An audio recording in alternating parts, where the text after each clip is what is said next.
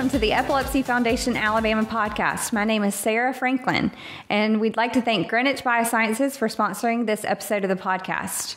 With me today is Garland Stansell. He's Chief Communications Officer at Children's of Alabama, and he is also our Epilepsy Foundation Alabama Advisory Board Chair. So thank you, Garland, for being with us today. Sure, Sarah. Thank you. Thank you. And just kind of give us, people that are listening today, an intro of who you are. All right. As you said, I've been at Children's of Alabama now going on 27 years. So several roles that I've had throughout the years. But for most of that, I've been Chief Communications Officer and responsible for all the communication internally and externally on behalf of children and families and all of our programs at Children's. And I know we're very proud of Children's Hospital in our state. It's one of the larger hospitals in the nation, a pediatric hospital. So tell me a little bit more just about Children's Hospital, too. Yeah, we've been around actually 109 years as of last month on June 17th. And it was founded in 1911 and started out as Holy Innocents Hospital for Children, and then quickly after that became the Children's Hospital. And we are a 380-bed total hospital, very busy, over 650,000 to 700,000 outpatient visits a year, and somewhere between 14,000, 15,000 inpatient admissions. And we see children from all over Alabama, from every county, and then typically between 45 to 46 other states in the United States every year, and somewhere between 6 to 8 foreign countries. So a lot of patients who come to us. And as you said, we're typically among the busiest children's hospitals in the country, have one of the busiest emergency rooms under normal circumstances. And we also are in the top 5 now largest facilities in the country by square footage of our facility. So we have over 3 million square feet dedicated solely to pediatric medicine. And talk a little bit about it. I know I enjoyed watching the recent hospital, the building project and expansion. It feels like yesterday, but I know it's been a few years. So about the Benjamin Russell campus. Yeah, so we did add on in 2012, started that addition in about 2009, had a capital campaign, and then the building opened in August of 2012. And it's the Benjamin Russell Hospital for Children, and the Russell family here in Alabama provided the primary funding for that building. And then we had other organizations and individuals who came into that as well for a $100 million capital campaign. So it's a pretty big project for the state of Alabama. And it was during the recession, so it was one of the few building projects in the state that was going on at that time. And it is also a LEED certified building, LEED Gold certified, meaning that it's a green building and energy efficient in all of the ecological practices used in building that building. And it was the first LEED certified medical facility in the state. Great. And I know I was a public relations student at the University of Alabama, and I was there from 2006 to 2010. And when I was there, I remember my professors were saying, Children's Hospital, maybe you were coming to speak or someone from your team was coming to speak, and it was kind of, Garland Stansell was the public relations professional that people were saying, okay, apply to be an intern at Children's, learn from Garland. You were the president of Alabama PRSA, I believe, shortly after I graduated. And so you've just always been someone that, as a communicator and someone that has been watching public relations in our state, that people learn from. So thank you for everything that you've done. And it's crazy too. It's as I was learning from you and about you during my years as a student in Alabama. I remember even my mother-in-law now, she was saying, "Oh yeah, I know Garland. He was the drum major of my high school band." And so even during your high school years, you've been a leader in our state for a long, long time. So it's crazy too how small Alabama is. Even our paths were intertwining long before we even realized it. But right. And then. Talk to me about how your life, as we're here with the Epilepsy podcast, Epilepsy Foundation podcast, how has your life intersected with epilepsy? It intersected really before I was born. Yeah. So my mom has epilepsy, and she was diagnosed when she was 11 years old. They thought that it was brought on by a really hard lick to the head. She was a tomboy as a child. She was climbing trees, and she fell out of a tree from pretty high distance and hit her head, had a high fever, had some convulsions and things. And seizures really didn't start immediately, but when she went through puberty, they started. And so at about 11 and a half, and interestingly enough, she had a lot of trouble as a teenager and as a young woman in her 20s and 30s with seizures and having tonic-clonic seizures that they called grand mal seizures then. And then she would have a lot of the auras when I was a child. So, but then when she was later in life in her 50s and went through menopause, the seizures almost stopped. So it seemed for her that they were very hormonal related. And so onset of puberty, they started. And then when she went through menopause, it almost stopped. And so now she's been probably 18 years or more seizure free. She sometimes still kind of has an aura, but no seizures. But part of my earliest memories as a child were my mom and having seizures. I can remember when I was probably 3.5, 4 years old, and you've heard me tell this story before, that she had a seizure and fell in the bathroom. And I can remember going in and wetting a washcloth and putting it across her head and holding her head in my lap. And she came to and saw me there. And I have a younger brother, and he was in a playpen and just crying and crying. I can just remember thinking, I wish he would be quiet. He kept crying. But so that was an early memory. And so as I was a child and growing up, her seizures were part of our life. And she was in and out of UAB and urology and different epileptologists trying to help her and get it under control. And eventually she was able to get it controlled with medication for the most part. Great. So it's, been a part of my life. And then I, as a person earlier in my career, after I came to Children's, probably in the late 90s, reached out to Karen Rowland, who happened to be the executive director. And I knew Karen, and Karen had worked at Children's before, and told her my mom's story and that I would like to get involved. So that's when I first was involved with the Epilepsy Foundation here in Central Alabama. Yeah, and talk about, too, just kind of the struggles since you've been watching and observing the struggles that families with epilepsy deal with, maybe your own family with your mom's struggle or other families. What kind of are the big challenges that you see? Yeah, I think the challenges have remained constant. From the standpoint of transportation is always a big challenge. So when my mom would, be in active seizures, then she couldn't drive for 6 months. And so that sometimes was a problem when you've got 2 little children and you're needing to do things. Now, we were lucky that we lived in a community that at the time was really safe, and we could walk to the grocery store or different stores and run errands for her. We had neighbors who would take us places if we needed to go. Then when I was older, probably 13, I started driving. and so we would drive and go places that, I don't know if that was much safer than having a person with epilepsy drive, but we had to go and do things, and we were active in everything. We played baseball, and we played basketball, we were in Cub Scouts, and we had church activities, and we both took piano, and so we had, we were doing normal kid things. And so sometimes she couldn't drive if she had been having seizures, and so I would drive. And that probably, made her upset and feel isolated and sad that she couldn't necessarily get you places. Yes. So as her seizure activity improved, the other challenge that many people with epilepsy have is just the emotional part of that, and the depression that may go with it, and that isolation that you mentioned. And a lot of people have more of the psychosocial issues that go along with that, and thinking that everybody knows about their epilepsy and everyone's judging them and treats them differently, whether that's true or not. That's at least the feeling and the impression. And so my mom had a lot of that, a lot of the emotional challenges that went with that, a lot of the kind of emotional baggage. And, families responded things differently. My dad thought if he did not deal with it and didn't talk about it, it would go away.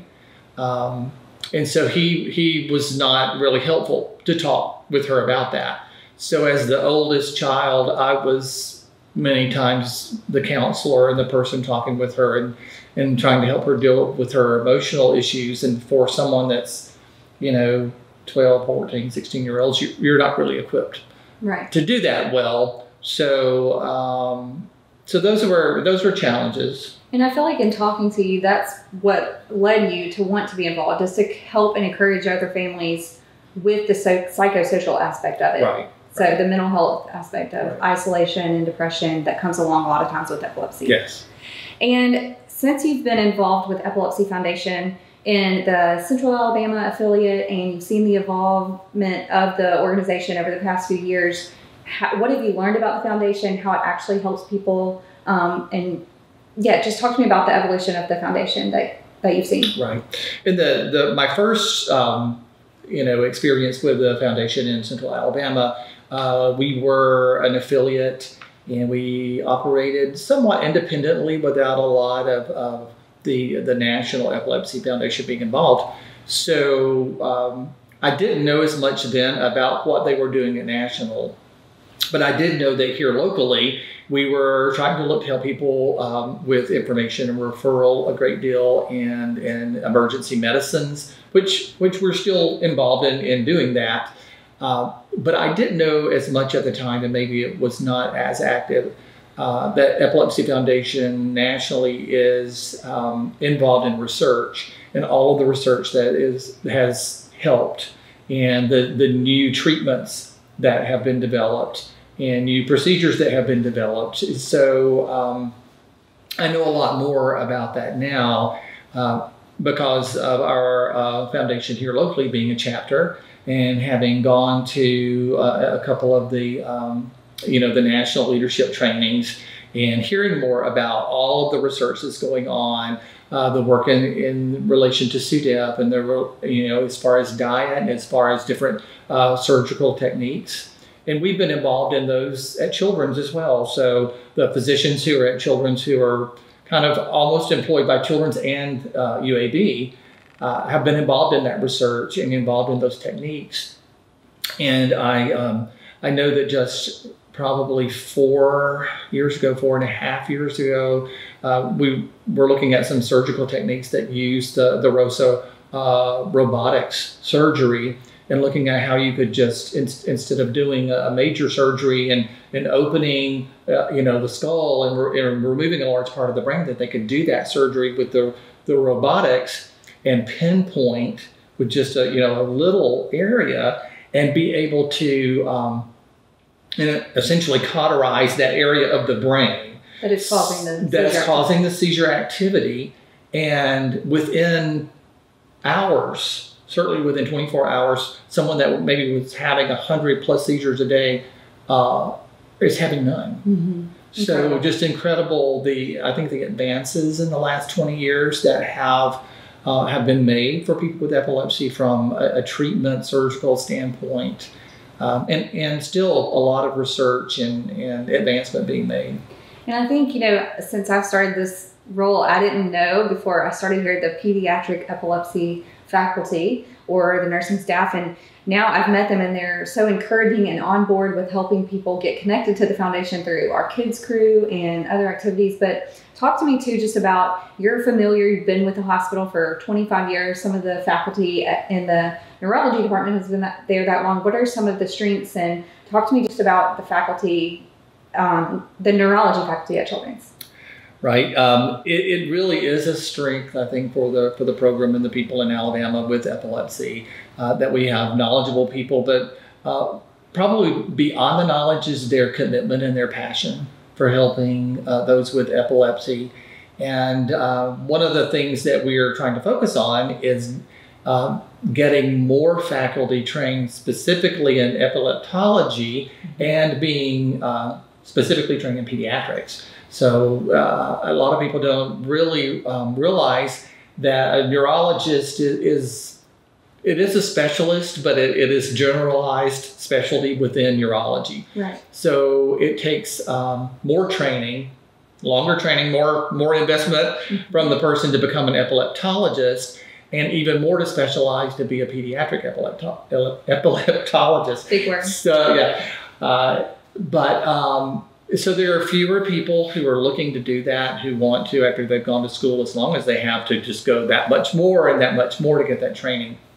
So I think we have a commitment at Children's, and there's a commitment from UAB, and certainly from the foundation mm-hmm. to see more people trained to benefit children right. with epilepsy. Because if we can do whatever we can to minimize seizure activity as much as possible when a pediatric patient has epilepsy, then that causes less trouble in their adulthood. So, right.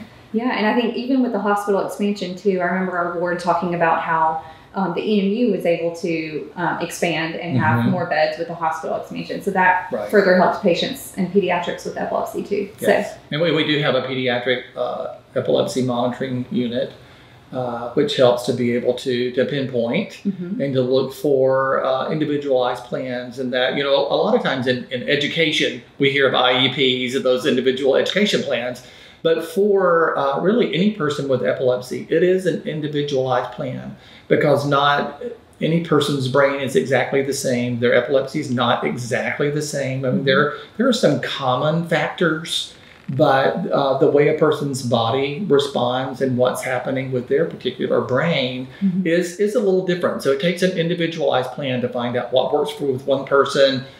Some of that may work with someone else, but it may not. It may be slightly different. Right.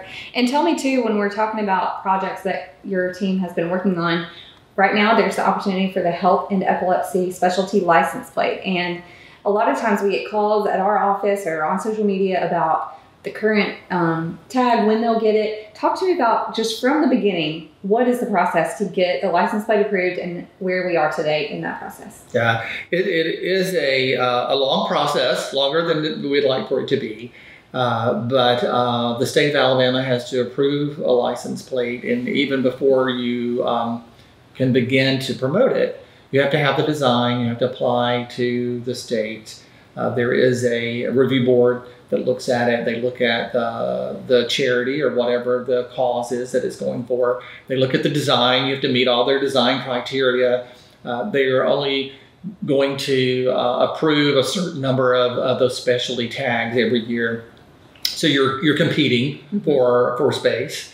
And once you go before the review group and you gain approval, then things begin to work and you can start. And we just gained that approval earlier this year and launched promoting from Children's and along with the foundation that the tag is out there. But you have, from the time you gain approval, 1 year to get 1,000 kind of pre-sales or pre-commits for people to say, yeah, I want one of those tags. They have to provide their vehicle identification number and send all that into the state to say that I've pre-committed. And then once the year is up, if you have 1,000 or more, then they produce the tag at that point. So the earliest that we could have a tag produced to help end epilepsy would be next spring, probably April, May or so.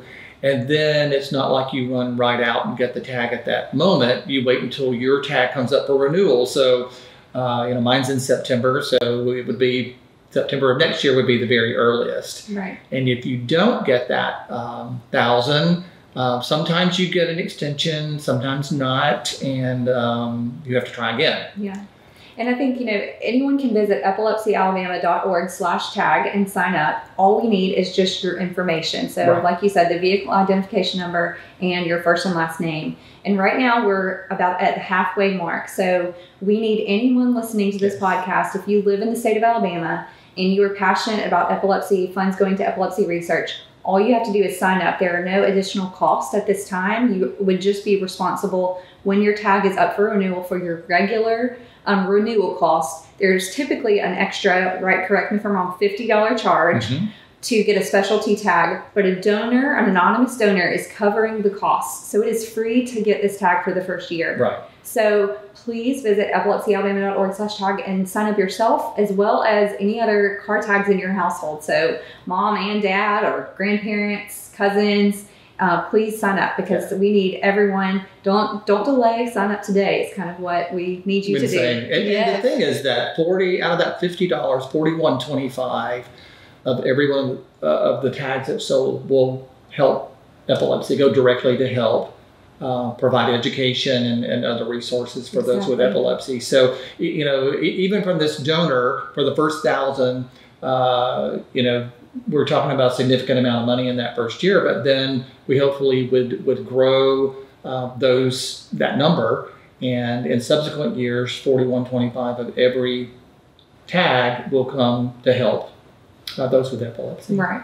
Well, and thank you to your team, because I know your team has done other specialty license plates in the past that have been successful. So you know the process, and you know that time and the effort that it takes to make it a success. And we will do everything we can to help make sure the epilepsy tag gets approved too, or that it's approved, but get the number of people signed up. And the thing that I think that's exciting about it from the epilepsy standpoint is, as far as we know, and what National Foundation tells us, this will be the first tag in any state in the country to benefit those with epilepsy. So. Yes, Alabama leading the way. Yeah. So we need to make sure and get all 1,000 people signed up. Yes.